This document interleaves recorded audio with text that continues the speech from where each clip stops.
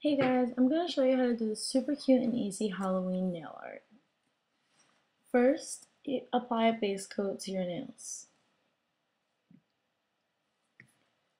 Next, apply an orange color to all of your nails.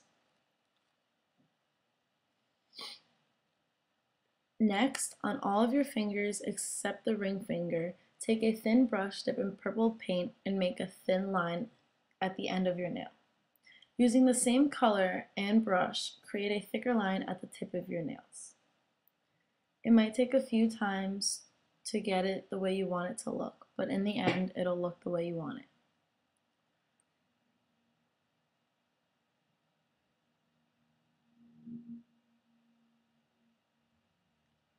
Using a green striper, make a line underneath the thick purple line.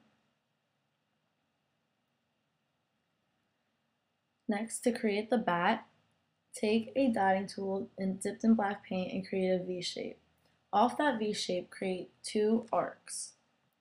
To connect the arcs, draw little V shapes underneath each arc, about 2 or 3 under each arc. Those will be the wings. After, in between the two wings, create a half circle for the bat's head. Make 2 little lines coming off the circle for the ears. I added a few dots to make the nail look not as empty as it did with only 2 bats. You can do the same if you want, or you could just add more bats to the nail. Finally, apply top coat, and that's it.